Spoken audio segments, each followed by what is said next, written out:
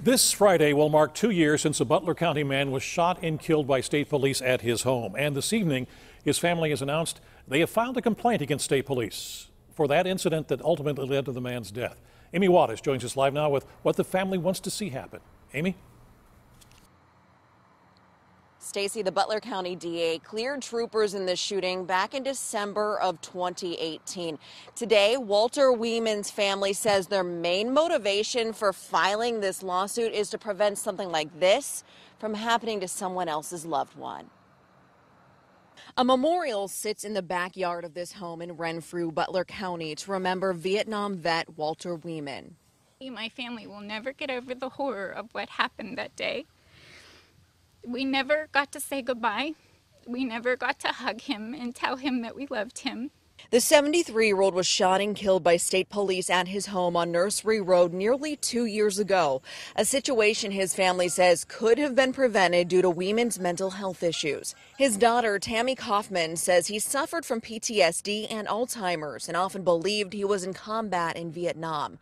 She says she called 911 the morning of September 18, 2018, after he became agitated that the beehives he kept no longer had bees in them. She says he couldn't remember he had cleaned them out before and thought the neighbors had interfered. It is a difficult enough decision to have to make, to have to call police, to have your father involuntarily committed. Instead of peacefully taking Weeman away, Kaufman says state police mounted a full-scale military-style assault and siege, complete with a helicopter and armored vehicle.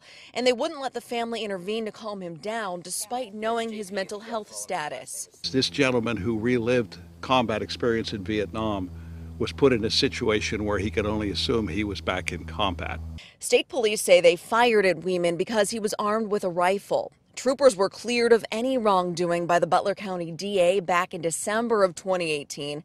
The DA finding Weeman pointed that rifle at troopers. From the best we can tell, he had an antique rifle, which was not loaded. Instead of helping this family get him involuntarily committed, they shot him 3 times in the back, or well, actually 2 in the shoulder and 1 in the back of the head.